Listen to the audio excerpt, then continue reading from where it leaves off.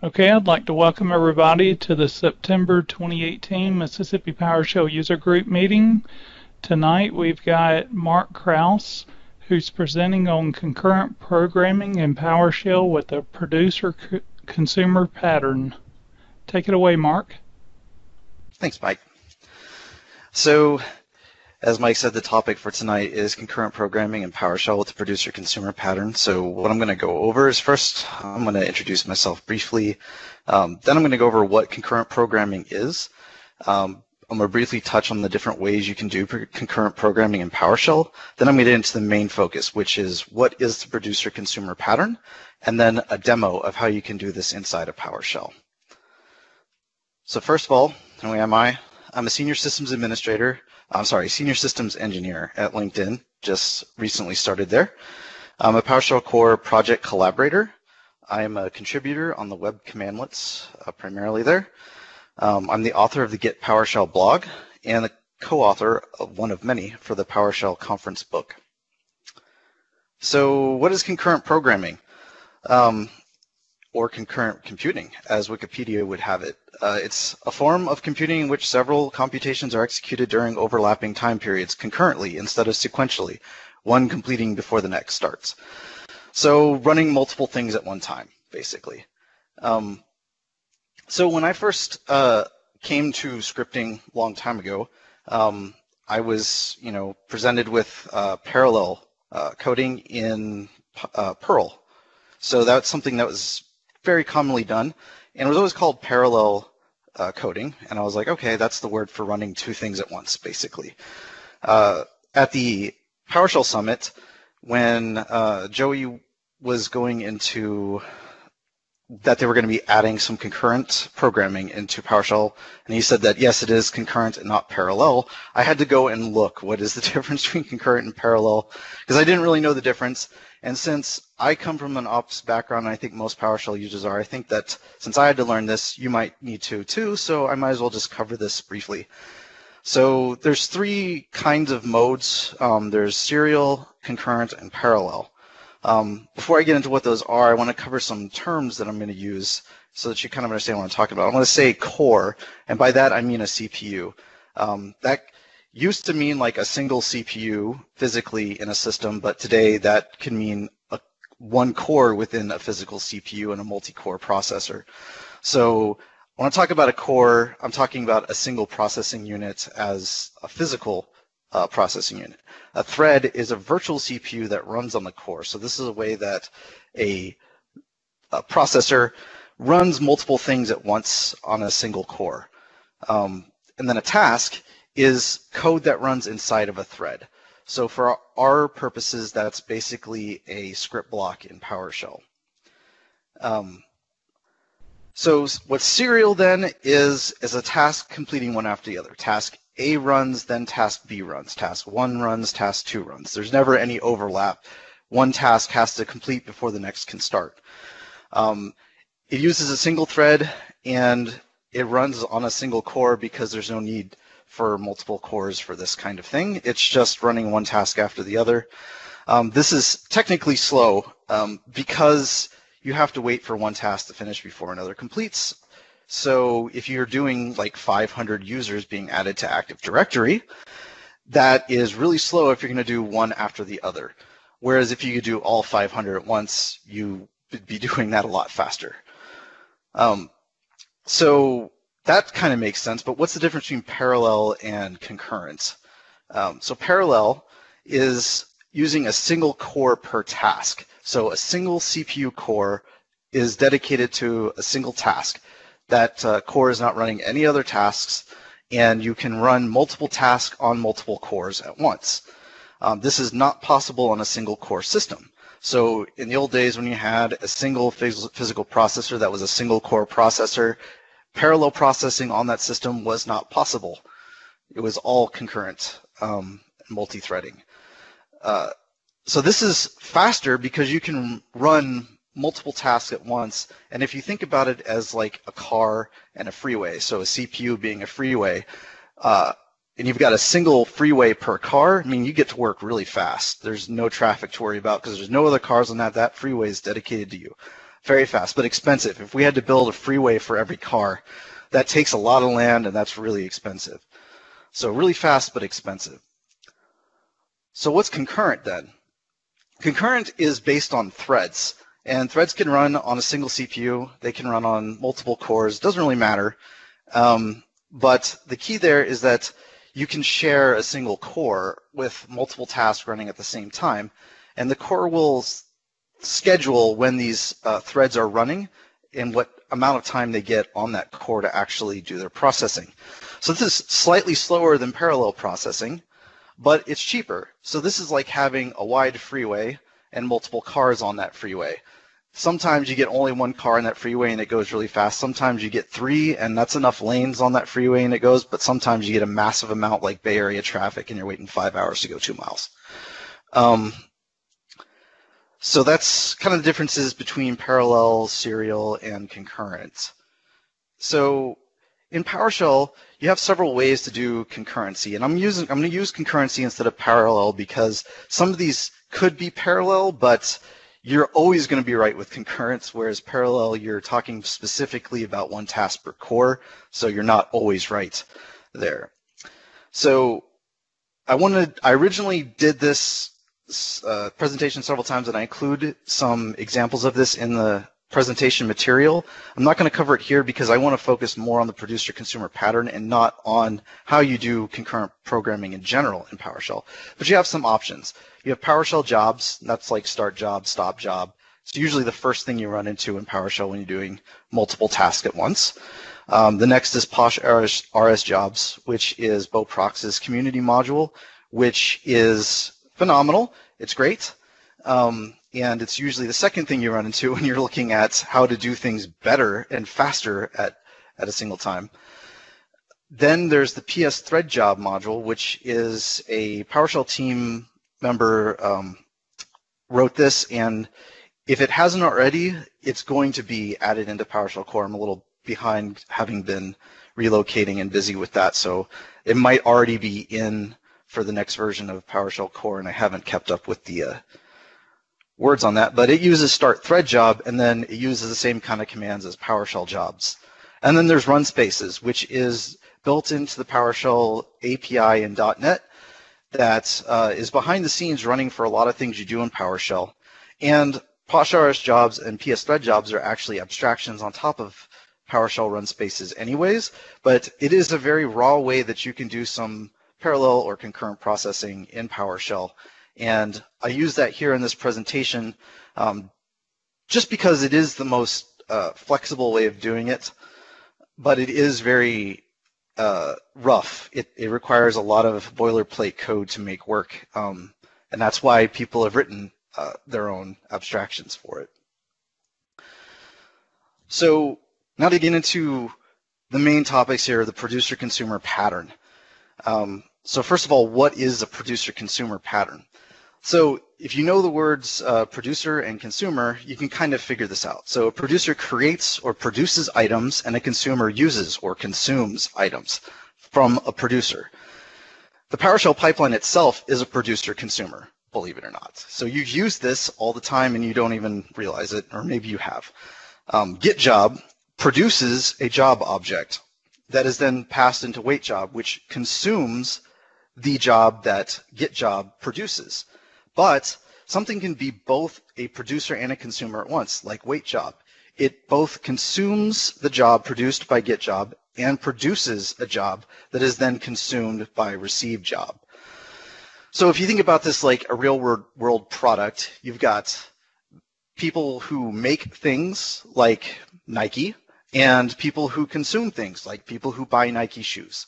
So producer-consumer pattern is common in a lot of things. But what does this have to do with concurrent programming? So in concurrent programming, you'll often find that you'll need to do things with multiple producers of the same kind of item. As an example, a previous employer of mine was a company who grew through acquisition. So we had multiple HR systems. HR systems are usually what trigger your creation of Active Directory users. So having multiple things that produce what you're going to consume as Active Directory users to put into Active Directory, those are multiple producers. Sometimes you have multiple consumers of the same item. So let's say that you also had multiple Active Directories you have to add in, or multiple forests that you have to add a new user in. So now you've got multiple HR systems that are creating multiple new employees that need to be created as new users in multiple ADs.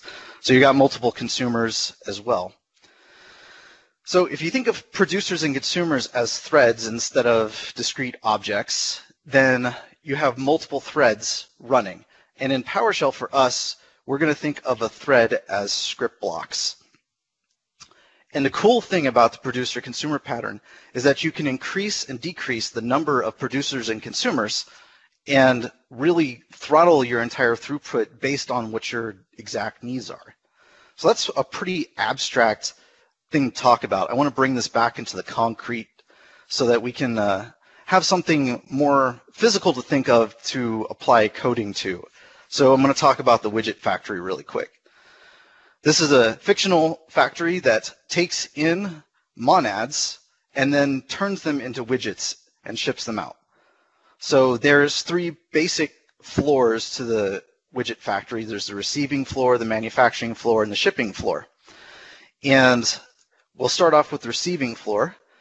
Basically there, they've got a bunch of bays for trucks to pull up and deliver monads. So there's a bunch of dock workers that sit there and take the monads off of the delivery trucks, and they take those monads and they put them on a monad line. If you look back up here, the monad line is just like a queue. It's, manufacturing line. They just put the monads on the line as they come in. Sometimes there's multiple suppliers coming in at once, so we might have multiple delivery trucks at once. Sometimes all the bays are full. Sometimes only one bay is full. Sometimes we have more delivery trucks than we have dock workers. Sometimes we have plenty of dock workers, but not enough delivery trucks. But all the deliveries then are fed into a single monad line, which goes to the manufacturing floor. On the manufacturing floor, what we have is some line workers that take a monad off of that monad line, that queue of monads, and then they use their magic to turn monads into widgets. I'm not sure of that process myself, but that's what they do. When they're done with the completed widgets, they take that and they put it on the widget line, which goes from the manufacturing floor to the shipping floor. We have multiple line workers that can pull in off the times. Depending on our load, we might have more line workers than we have monads coming in. Sometimes we might have less line workers than we have monads coming in. And we can adjust that by bringing on more staff or letting staff go home early, all that kind of stuff that you can do. Sometimes, though, in a physical world with humans, you have multiple humans who need to go grab a monad at the same time.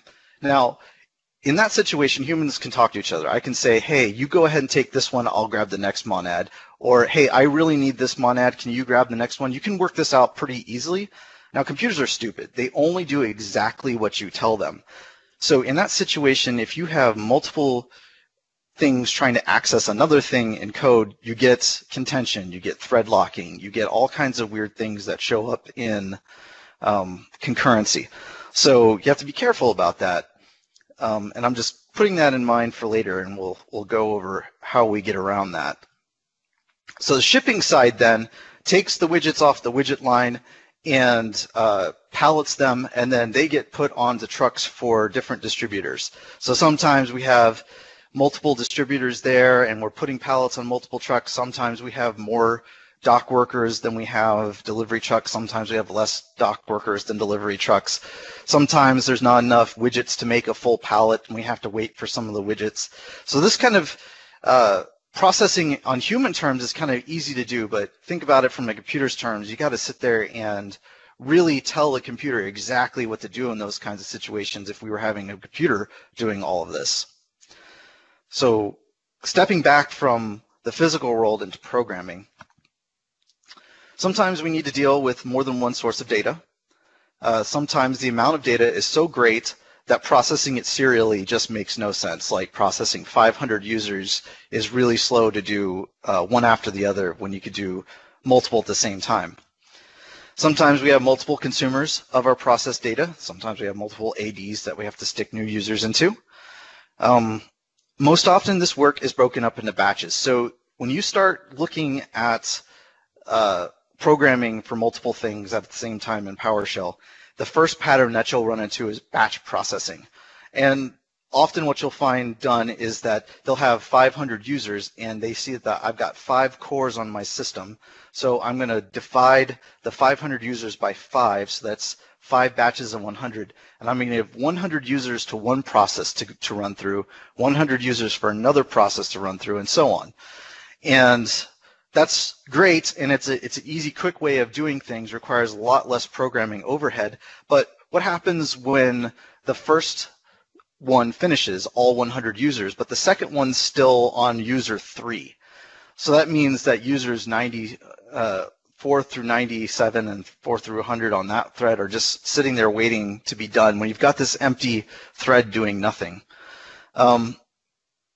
So batches are kind of leading to underutilized threads. And just like management in any company, we want all our workers 100% utilized at all times unless there's no work to be done. So to make that kind of happen in programming, we can use the producer-consumer pattern.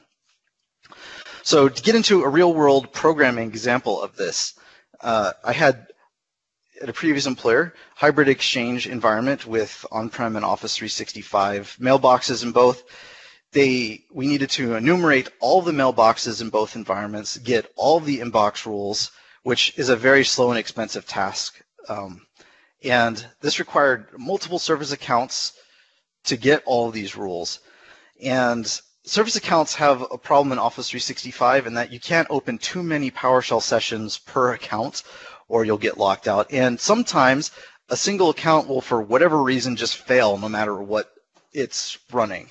So there's some contention issues you have to deal with dealing this, with actually making this kind of thing work. And there's throttling on per user considerations, so you have to make sure you're doing only a certain number of API calls in a certain amount of time.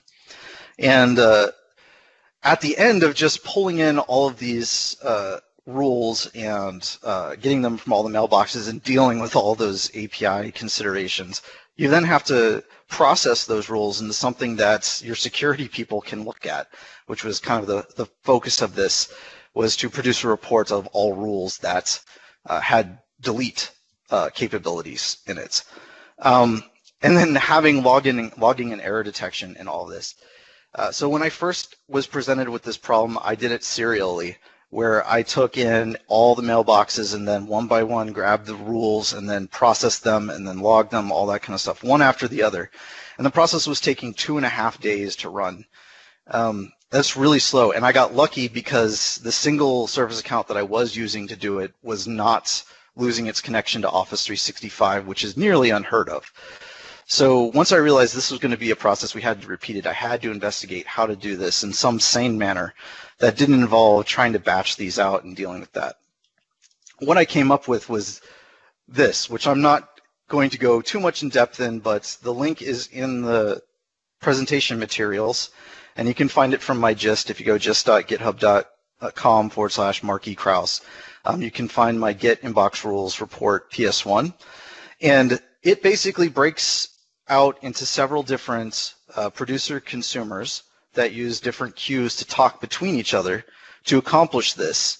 So if you're looking for a real solid world example and not something as simplistic as my demo, you can look this, and you can even use it if you're an Exchange administrator yourself. But the point is, like, after taking this and applying the producer consumer pattern to it and parallelizing this and tuning it a little bit, I got a 2.5 day process down to 2.5 hours. So that's a lot of time saved, a lot faster. We were able to make this report run on demand in a reasonable amount of time. And believe it or not, the time sync was no longer getting the rules. At the end, it was actually generating the report because CSV is super slow. So I went very quickly over what that just was because I just wanted to show it and talk about it, but there's some secret ingredients involved in how you build the producer consumer pattern in PowerShell. And I stole these directly from C#. So there is a nice .NET article on how to do producer consumer patterns in C# using thread safe collections. And the thread-safe collections of our concern are the blocking collection, and it's a blocking collection of PS object basically, and concurrent queue and concurrent stack. And those are being used between run space pools in PowerShell to talk between different threads. So these are queues and stacks that can be used in multiple PowerShell threads without any of those contention issues I was talking about before, where if two things are trying to talk to the same object at once, it locks up. These prevent that, if you use them the proper way, that is. So as a kind of like code blueprint for how this looks, it's very simple. We're creating a queue that is basically a blocking collection that is using a concurrent queue as its backing object. And we create a run space pool, open the pool, we create a PowerShell thread, and we set the run space pool for that PowerShell thread to the pool we create. We add a script to that PowerShell thread, we add an argument to it, and then we do begin invoke. So that's the really basic building blocks of what goes on from what I call the calling thread or the master script. So the secret sauce for how these are talking back and forth then is the blocking collection, and specifically the get consuming enumerable method on that. So the get consuming enumerable method is really cool in that it's, when you have a thread that's using it, you use a for each loop to call it, and it'll sit there and that thread will just sleep automatically until there's something in the queue to pull from. And when the queue has been completed, as in you're done adding to it, the for each loop will automatically exit. So this does all of your sleep logic for you. And also, since it's a thread-safe collection, you don't have to worry about contention issues. Multiple threads can run the same exact for each loop against that queue, and you don't have to worry about them locking at all. And they'll automatically get the next one available whenever one is available. So what that looks like is you have basically two threads. One thread is sitting there doing a for each loop, getting a log entry from a log queue that's doing the get consuming enumerable, and then it does stuff on it, whatever you want to do. And then on another thread, you have stuff adding to that queue. So the thread 1 is your consumer thread, and thread 2 is your producer thread. So thread 2 is producing things into your queue, and thread 1 is consuming things from the queue. So I mentioned the concurrent stack, and in my demo script here, I'm using concurrent stacks mainly for thread tracking. Now, when you get into some advanced concurrent programming methodologies, you usually have some kind of orchestration done to manage all of your running threads, kill threads that have too many errors, start new threads for those that you've killed off, automatically check to see if you need to increase the number of types of threads, etc. But for really simple things, I just want the threads to manage themselves. And so I use a concurrent stack to do this, where each thread of a certain kind will add themselves to a stack. And then at the end, they'll look to see if they're the last one in that stack. And if they are, they'll do some cleanup work. And that way, I don't have to have a really complex orchestration thread to run this. I just let the threads kind of manage themselves. When you start getting to some actual like error processing and all that kind of stuff, it starts to make sense to actually have an orchestration or a couple orchestration threads doing some management for you. But this works for some very simple means. And that's kind of like what the code looks like there. There's a file consumer stack. It just adds itself to the stack, and then it does its for each loop and all that kind of stuff. Once the queue that it was working on is done, it takes one off the stack. And then it checks to see if the stack is empty, which is less than 1.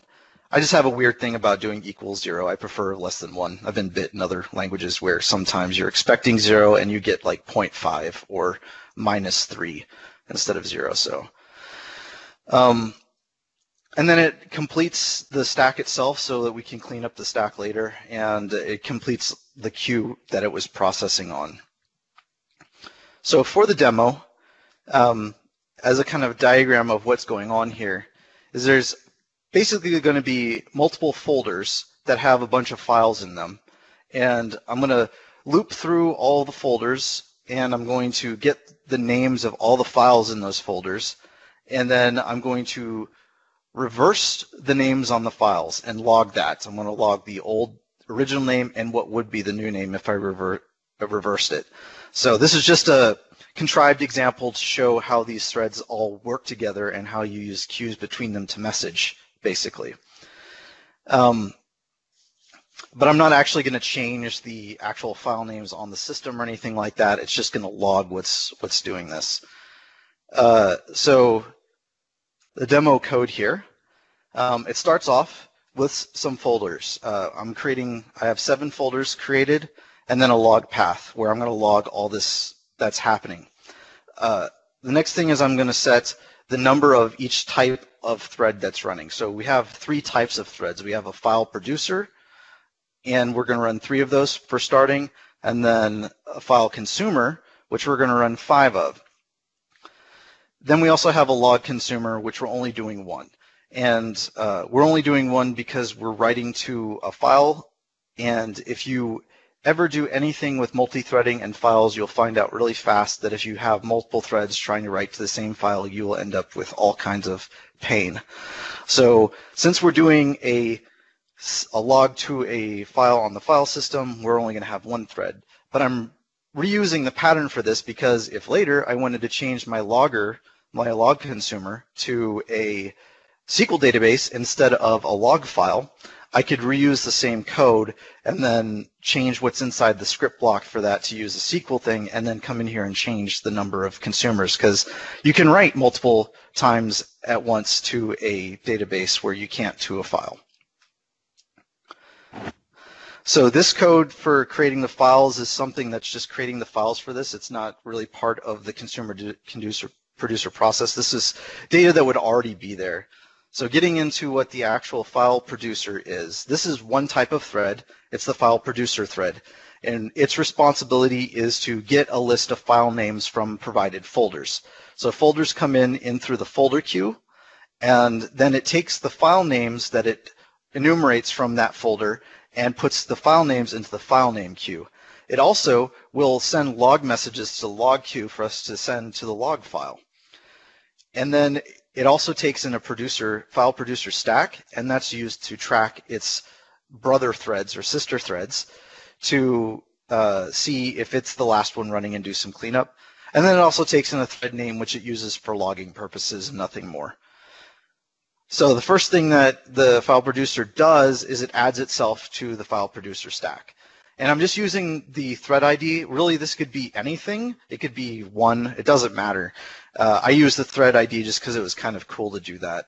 In the end, it's using the stack count and not the actual stack data to determine if it's the last thread running. So what's in the stack doesn't matter so much as the amount of things in the stack. And then the primary bulk of what the file producer thread is doing is a for each loop on the folder path. So it's going to sit there and look on the folder path, folder queue. It's going to wait for something to come in on that folder queue. It's going to assign it to folder path, and then it's going to enumerate all of the child items in that folder path and add the file name to the file name queue. So this queue is, the file name queue is just going to get the file name from it, and it's going to be derived from the folder queue that's passed into it. So it looks very much like a normal function that you would write. The only difference is that instead of doing for each on folder queue being an array of folders or whatever, it's doing a folder queue get consuming enumerable that is a queue that's being messaged from another thread. And then it's going to log that it found a file name for every file that it finds. Finally, after it's done with the for each loop and all of the queues, all of the folders in the folder queue have been processed, it'll take an item off the file producer stack, and then it checks to see if it was the last one in the stack, and if it is, It completes the file producer stack so we can clean it up later. And it also completes adding the file name queue because all the file producers are done actually adding file names to the queue at this point. So the next thread type is the file consumer. The file consumer takes in the file name queue, and it takes in the same log queue that the file producer takes in. And it takes in a file consumer stack and a thread name that it also uses for logging and nothing more. It too adds itself to a stack when it starts, except it adds itself to the file consumer stack. And then its for each loop is getting the file names from the file name queue and reversing it. So it just takes the chars and reverses them around so that they're backwards. And then it logs the old name and the new name of the file. It's, like I said, it's not actually changing the names of the file, it's just logging what it would do. Once all the file names have been processed, and that would be from all of the folders that were passed in originally, then it will remove itself from the stack. If it's the last one, then it cleans up the file consumer stack and cleans up the log queue because all the other threads that are logging are also done. So the other thread type, this is the third of three thread types, is the log consumer. And this one's just a logging thread. I call it a log consumer because it does consume from a log queue, but really you could just call this the logging thread. And it takes in a log path, it takes in a log queue, and it takes in a thread name. And this allows you to log from multiple threads without having to worry about the contention on writing to the file at the same time or anything like that. Since writing to the file is happening from a single thread, then we don't have to worry about those kinds of issues. We don't have to deal with mutexes or anything like that if you know what those are. So it starts out by just logging a message saying that thread has started, the logging thread has started. I'm also using console write-line to write that log message to the screen. And the reason why I'm using console write-line instead of write host is that since these are running in PowerShell run spaces, write host in a run space doesn't actually write to your console.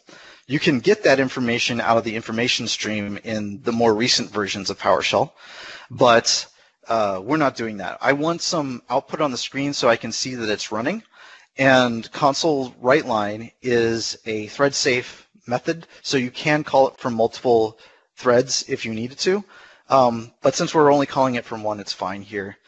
And then its primary work that it does is to look at the log queue.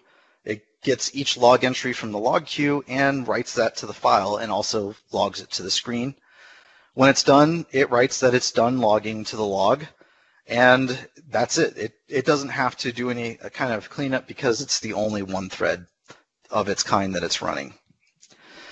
So those are the threads, and that's just defining them like a function. So they're script blocks that take in parameters, and they do some work iterating over a for each loop and do some logging and talking between each other through queues, and then managing their sibling threads through the stacks.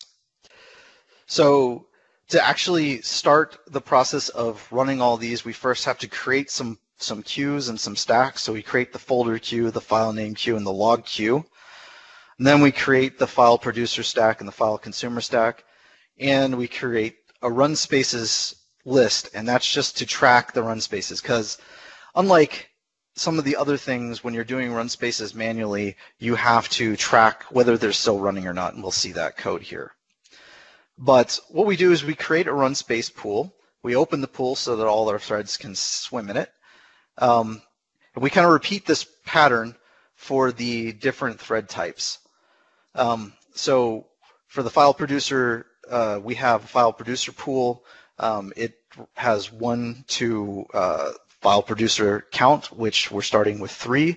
And it creates 3 of these basically by doing a for each loop of 1 to that. It creates the thread name, which is just file producer, and then a 0 padded number of the current counts that it's on. It creates a run space. It assigns the run space pool for this particular thread type to the run space.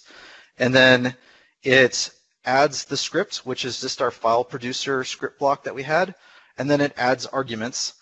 There's other ways to do this, but I like doing add arguments. It's just a little more clean. We're passing in the folder queue, file name queue, log queue, thread name. And if you look back up at the file producer code, it's those parameters that's being passed in. So the next thing we do is we create a PS custom object that just has the thread name, the PowerShell run space, and the handler that we get when we actually invoke it. So this code right here actually starts the thread. And we basically repeat this pattern for the file consumer thread, except we pass it in the file consumer code block, script block, and we add in the arguments that script block cares about. And we repeat the same thing for the log consumer, but using the log consumer script block and the arguments that script block cares about. So at this point, after all the code being run up to line 260, we actually would have threads running and sitting there doing nothing, waiting for things to be added to queues to process. So we are basically preceding our environment with threads to actually do work. So to actually start that work, what we have to do is take the list of folders that we defined, the 7 folders at the top, and for each of those folders, add them to the folder queue. And once we've done adding all the folders to the folder queue, mark it complete. At that point, the work starts going on in those threads that we started that were sitting there just waiting for things to go into the queue. They start cleaning up after themselves, logging, all that kind of stuff happens. So what we have to do is we just have to sit back and wait for those threads to finish. So we're looking at all the is completed on all the handlers of the run spaces and seeing if it still contains false. If there's any false in there, then we sleep for half a second. So that means that there's still one of the threads running, so we're just going to sleep for a little bit. And then we do some cleanup by going through all the run spaces, ending the run space, disposing of the run space. Then we dispose of our queues, and then we are doing invoke item on the log path so I can pop it up on the screen to show you. So to show you what this looks like then, we just run it. We get a ton of output of all these different tasks being done. And we get a nice log file where we can see file producer 3 was found this file. File producer 3 was pretty, it's kind of, I can't really zoom in on this, but the gist of it is that we've got different consumer and producer threads producing log entries from that single log thread. They're kind of intermingled. You can see where some files were produced and some were actually worked on, consumed. So it kind of goes back and forth. If you look at the dates, the times are sometimes out of order in here because the action happened and it went into the queue, but the way queuing works and all the threading works, these get out of order. So if we really wanted to make complete sense out of this, we'd have to take the log file at the end and sort it by the actual compile times, which is why using a database is somewhat superior to file system logging for multi-threading. But that's the basics of that. But what I mentioned about this and why it's so important and so cool for multi-threading is that we can change a lot of things on this really easily. So if we go back up to the top, you notice that I said that we're going to start with 3 file producers. That means that we only have 3 threads that are going through 7 folders. So we know up front that we have 7 folders. Why don't we just make this 7 threads so we can be more efficient and process all the folders at once? All I did was change that, and what I get is the exact same kind of run thing, but a little bit more efficient, where we had 7 file producers running at once. And you can see in the log there's 2, there's 5, there's 6. So we had 7 threads basically going through the 7 folders all at once, producing files from all of those threads and passing them into the file consumers. But we have some inefficiency here now. We've got 7 threads producing content, but we have way more files running to run through than we do folders. So we definitely need to up this. So we can up this to 25. So we have 25 threads now that are going to run on the file name renaming. Run it.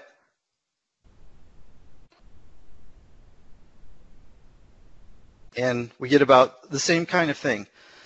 So this means that you can tune it and kind of change the different pieces of this to say different parts need more or less. If we decide that 25 is a little excessive because we don't have that many cores, we could tune that down to like 15 or 10 or something like that. And if we really want to, and we know that we're on a really slow computer that doesn't have enough cores to really handle this, we can just go ahead and make this single-threaded on all of these and only run one of each type of thread, and it still runs completely fine, does the exact same thing with just fewer threads of each.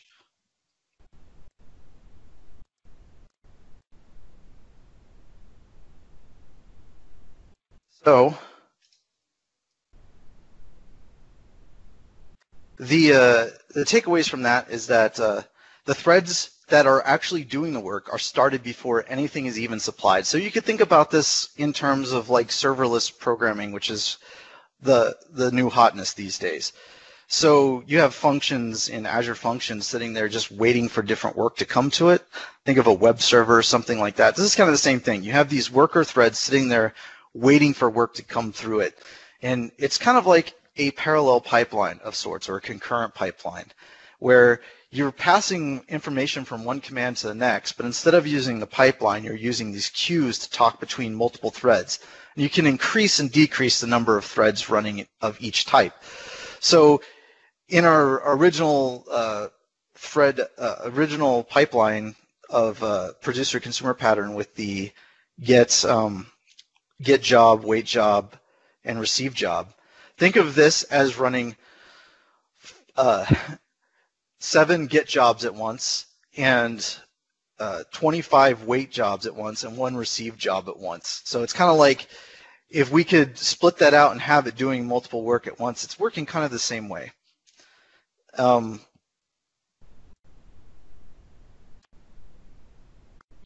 You can have also more file producers than you actually have folders. So going back to our original, we had 3 and 5 to start. 3 and 5 to start. So we have 7 folders, but what happens if we do 17 file producers, right? Is that going to break anything? No, it's going to run fine. Some of those threads will end up doing nothing, and the queues will just, once the queue gets completed, they'll say, oh, well, you know, it's just like when you do for each on null, it just does nothing. It ends the for each, but this just happens to sleep those threads for you automatically, so you don't have to do anything. And so we can have more than we need for the intake, and it won't break either.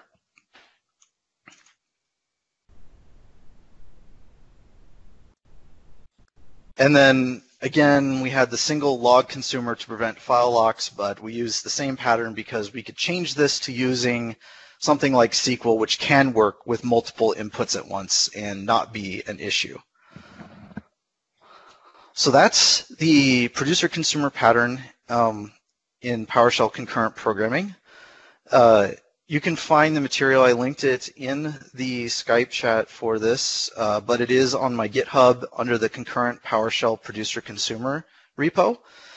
And check out my blog at getpowershellblog.blogspot.com, and you can find me on Twitter at @MarkyKraus. So if there's any questions or concerns, I'd be happy to take them at this point.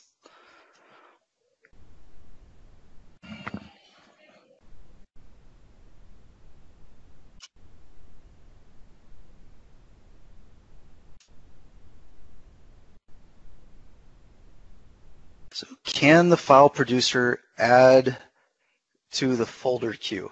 It could.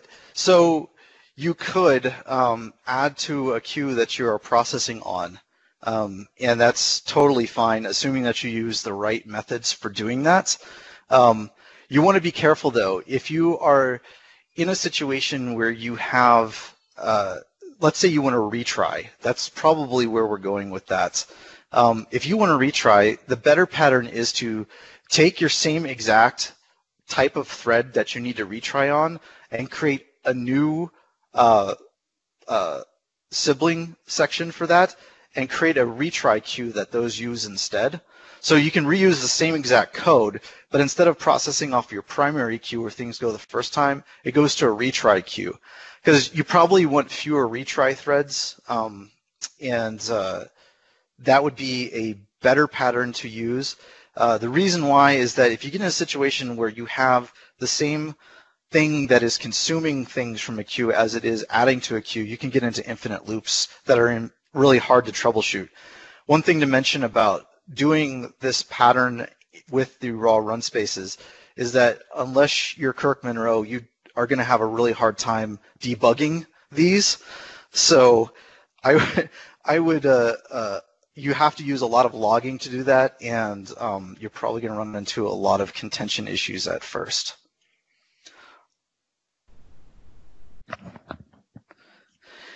Yeah, so you could have a different producer thread.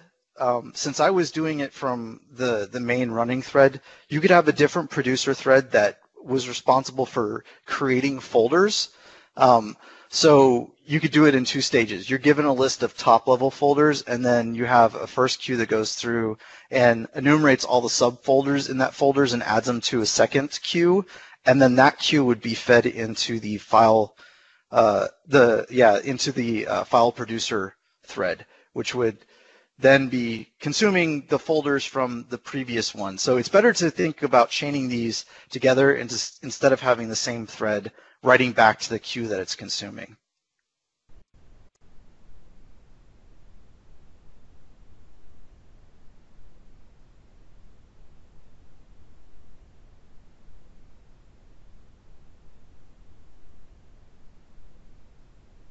Any other questions, comments, feedback, hate mail?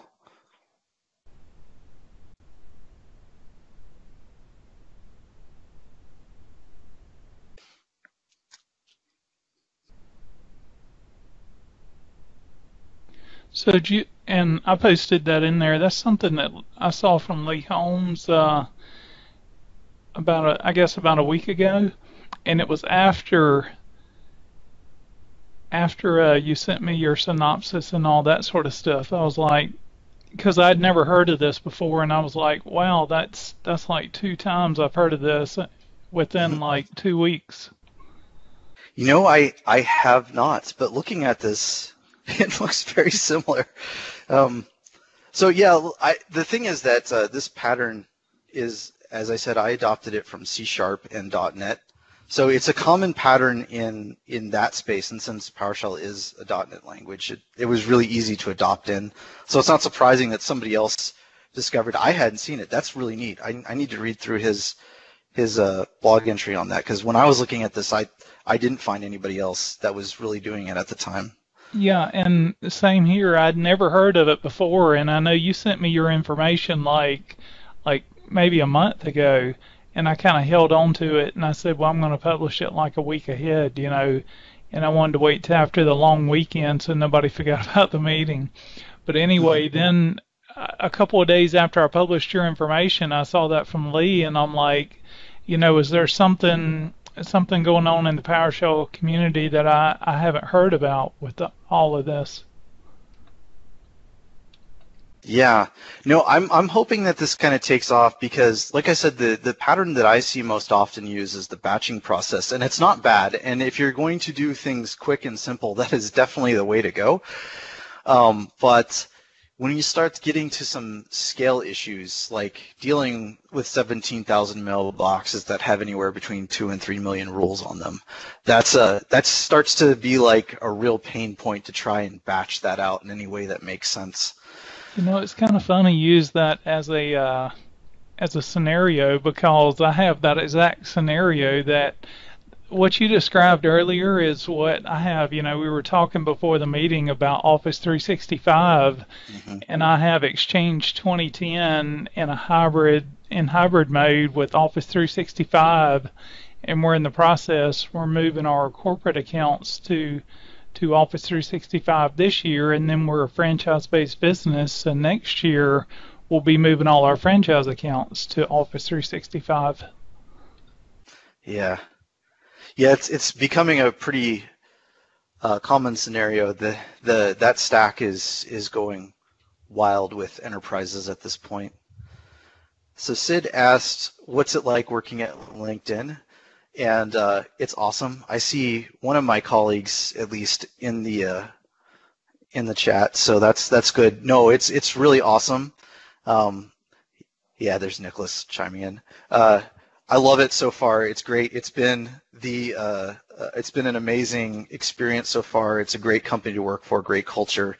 And if you are an experienced technologist and you're looking to make a career move and you're looking for your next play, hit me up. There are a ton of jobs available at LinkedIn. It is an amazing employer to work for. And they're always looking for bright and experienced people. There's not much available in my area, but there are plenty of jobs open.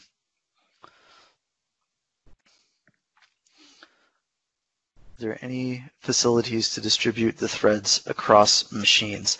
So the messaging across machines is something that you would do with other kinds of inter-process queuing. So a good example of this is queue storage with Azure. So there's some other things that I forget what it's called. Everyone always brings it up, but there's some Microsoft one that you can run, and then there's like something from Redis, I believe, some kind of Redis queuing.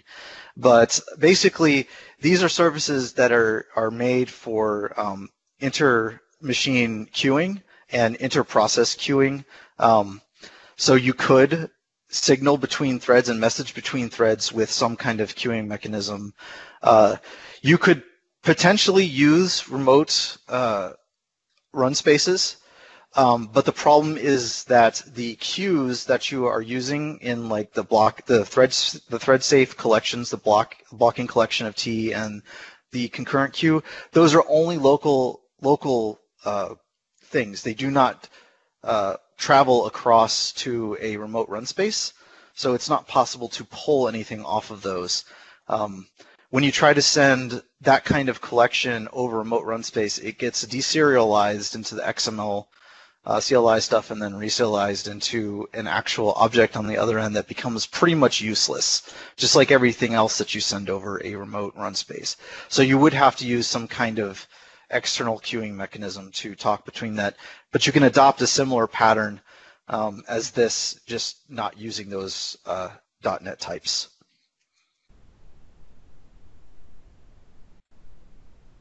Yeah, MSMQ.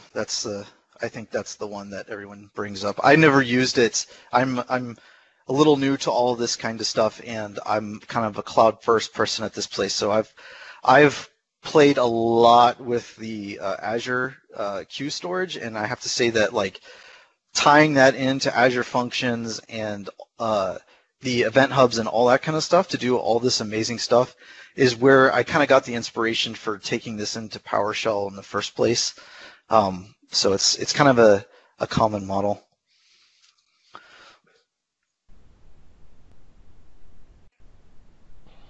So yeah, Mark is the last person we've got lined up this year, and so we've got the next 3 months open.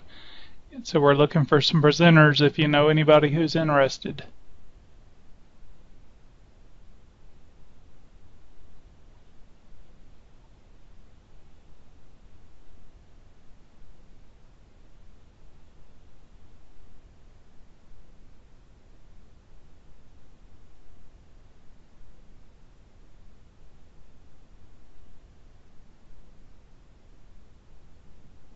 Very cool. The Mike Shepard. Another author from the PowerShell conference book. Yeah.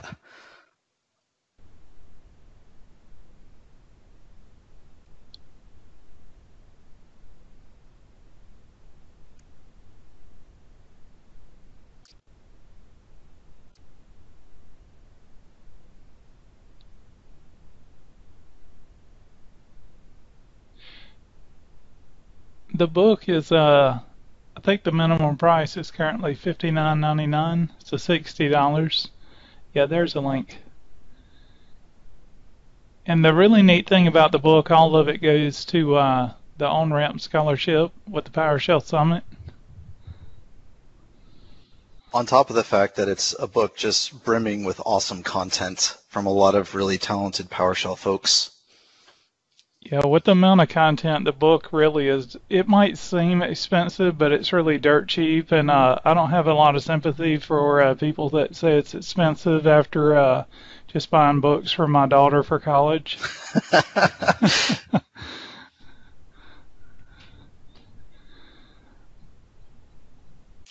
Yeah, I remember everyone was asking when we were going to make printed copies of this, and that's just a ridiculously large book if we were to do that. But yeah, you won't find the content anywhere else. Even the topic I wrote about, I have it blogged about, I've never spoken about. It's about finding performance bottlenecks, and I actually go through and use the performance counters and query on Windows systems, and then I write a pester test and do infrastructure validation to make sure those the top 10 performance counters are within the specified limits. And not only do you, sometimes you have to, it'll say like maybe you need 10% memory free. Well, it gives you it doesn't tell you how much is free. The performance counter doesn't. So you have to go query and find out how much memory you have, and then you have to calculate the performance counter with that to figure out if you actually have 10% available.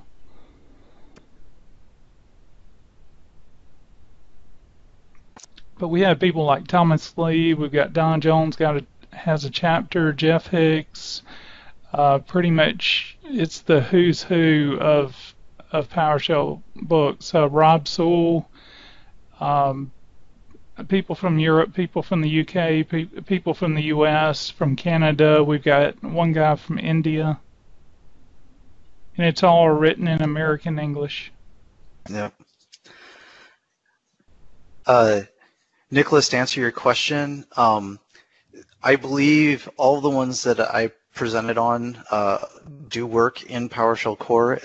I know that this code that I wrote definitely does. Run spaces definitely work. Those .NET types are definitely available in PowerShell core and .NET core.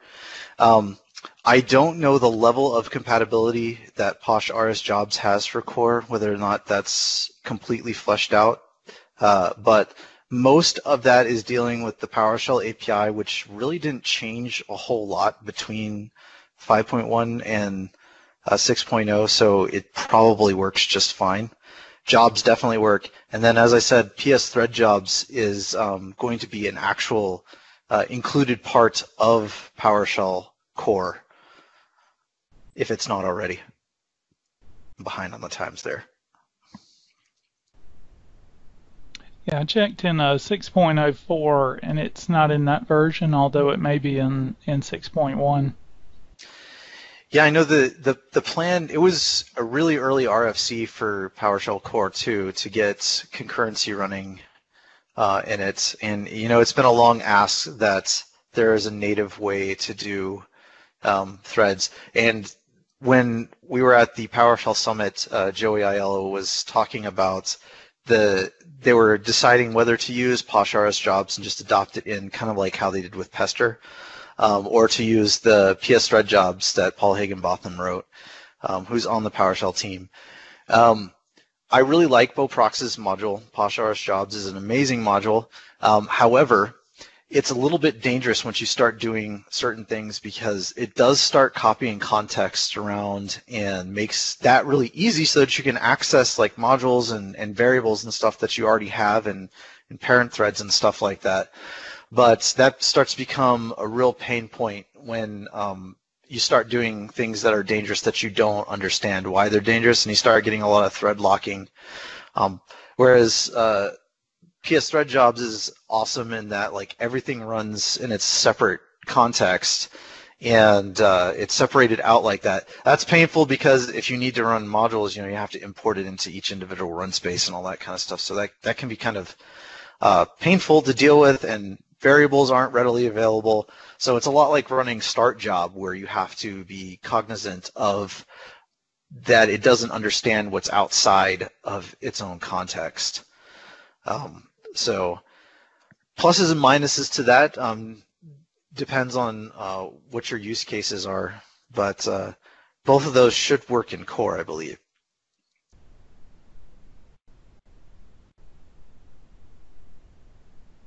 Yeah, and speaking of PowerShell Summit, the call for topics is open for the remainder of this month for next year. So if you haven't already and you're interested in speaking, I would definitely submit a session or 2 or 3. Or 40. Just submit as many. And if you think that you can't present at these kinds of user groups like Mike's running or at the PowerShell Summit, I would recommend that you reconsider that. You have something that you know about PowerShell that others don't, that would benefit from you sharing that. So definitely, if you're on the fence about starting to speak at user groups or at these conferences, I would recommend tipping your hat towards speaking and giving it a shot, because you do know something that others will benefit from. Yeah, and I know last year, the first few months, like January, February, maybe March, we had people do like dry runs of their presentations for the summit for a user group. And then what we did, we told people that we weren't going to record it, but we did, and then we just sat on the recordings until after the summit, because there would be no reason to go to their session if we recorded it. But if anybody's interested in that, we'll be having a call for speakers for this user group as well. And at least initially, if you've never spoke before, it's a lot easier to speak virtually than it is in person.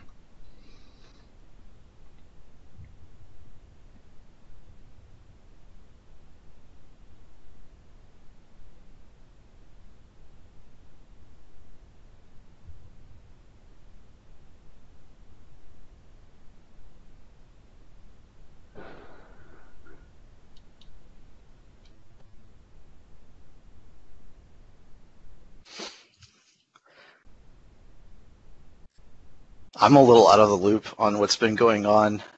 To give you some context, for those of you who don't know, I was heavily involved in the web commandlets for the 6.0 release. I did a lot of work there. I did a lot of rework on the testing. I was really active. But I've had to step back from my activity in the PowerShell core project in order to find a new job and then to relocate. So I'm a little behind on the times there on what's going on.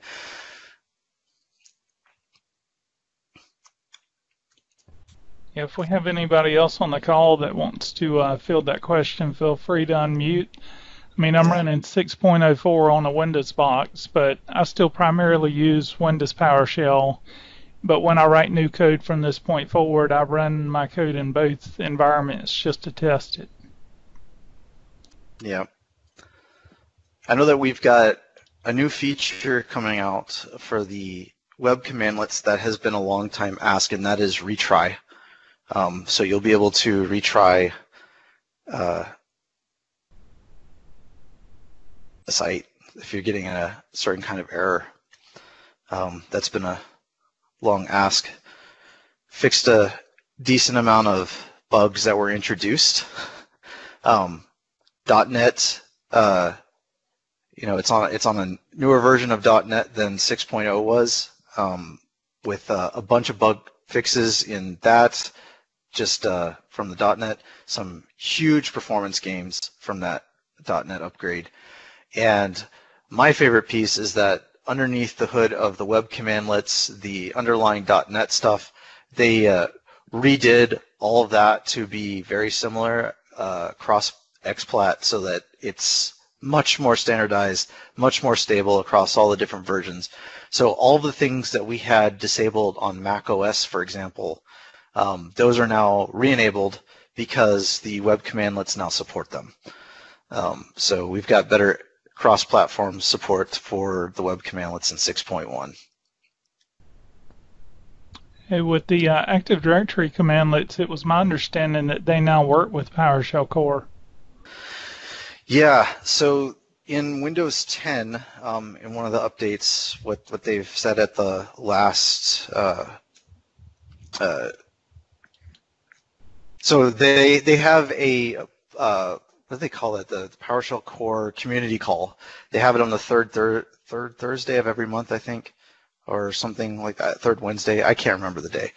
But at the last one, they were saying that they had completed a decent amount of work on all the Windows modules. They had a very high number of commandlets available now in it. So that'll come out in a Windows 10 update to be able to work with Core. But there is some definite work on that's going to happen. Will probably require a Windows 10 update. Windows 7 users are probably going to cry about that because it's probably not going to come to Windows 7 in its lifetime, which is short. But in the meantime, there are several ways to work with AD from PowerShell Core, either using implicit remoting or the PowerShell compatibility module, Windows compatibility module for PowerShell rather. So there's ways to work with it. I agree that they are it's kind of a pain point. The AD one is a sticking one, and the PowerShell team has made that a pretty high priority. They said that they pushed back work to make that work, so that's going to happen for sure. It looks like 6.1 is in RC1 now, so it's probably going to release soon. Yeah, and if you have any time at all, I recommend getting the 6.1 and just running some code on it, the current release candidate, and supplying feedback. That's the whole point of these release candidates, is so you can test your stuff, make sure that it works, and make sure we haven't introduced any major bugs to it, and then we can release.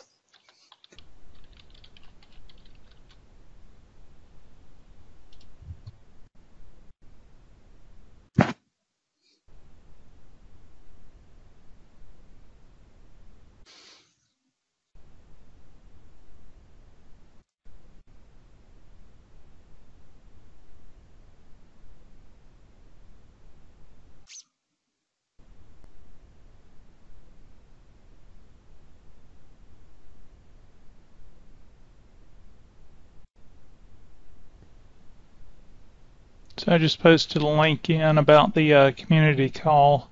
It is on the third Thursday of the month, so they can probably give you the really latest and greatest, most up-to-date information. And that, let's see, so it'll be next Thursday on the 20th. Yeah, and it's your chance to talk directly with the PowerShell team and give them feedback and hear what the status is on PowerShell Core. So it is a true community call. It's not them just barking at us.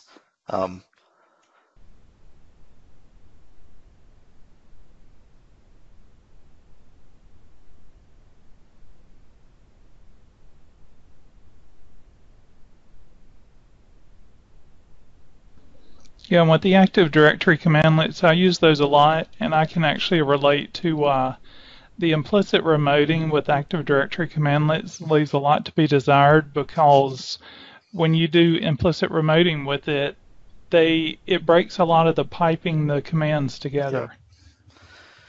Yeah, you end up having to do your pipes inside of the invoke command script block instead of, yeah, it's weird.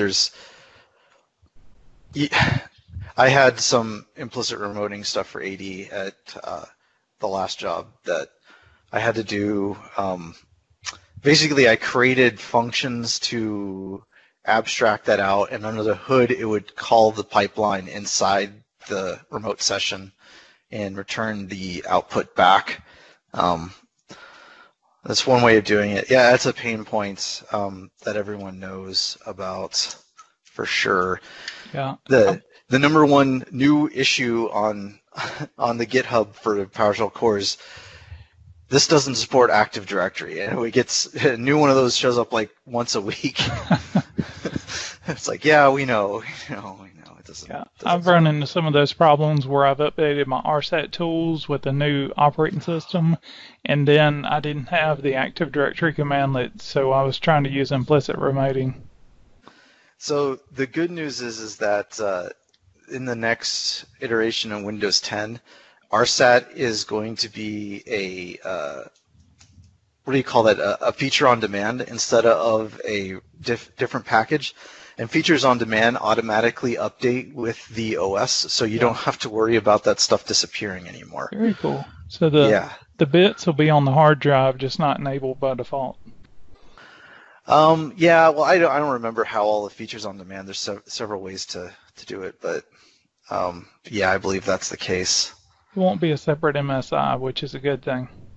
Absolutely, and it won't be a separate MSI that you have to remember to reinstall after you update Windows, which is just painful. Yeah, there was some craziness with one of the most recent ones where you lost like either DNS or DHCP, and then you could actually go get the ones for the server and install the MSI and get those, but you had to deinstall the Windows 10 ones first, or some craziness. Yeah. And unfortunately, I manage all those things. I do like all the back end stuff. I have to say that the best thing about my new position is I don't have to deal with endpoint engineering and client engineering anymore. I do not miss doing Windows 10 stuff. It's painful. Yeah, for the most part, I don't deal with end users. I just do all the server-related stuff. Usually, if it's the end users, I'm like, hey, that's somebody else's job, you know. But I deal with Exchange and SQL and Active Directory and everything else. But it ends up being a lot of fun because that way I'm not like an assembly line worker. I'm not doing the same thing every day. And I get to manage it all with PowerShell at least. Yeah. I'm getting to do what I consider my dream job. I'm using PowerShell to deploy Azure resources through a CI/CD pipeline. That is pretty awesome. We had a awesome demo today where we demoed our CI/CD pipeline to our sister organizations, and it was a great success. I've had a lot of fun on this project. It's awesome. It's the best job ever. Thanks, Nicholas. Appreciate it. Very cool. Well, I appreciate you presenting for us this month, Mark. And this is something I've never even heard of this before, so it's something I'm going to have to research more. And that's the reason I really like recording these. We had one that I recorded last year, and it was something I was working on recently, so I went back and watched the recording. And it was like, it made so much more sense because I'd worked with it some.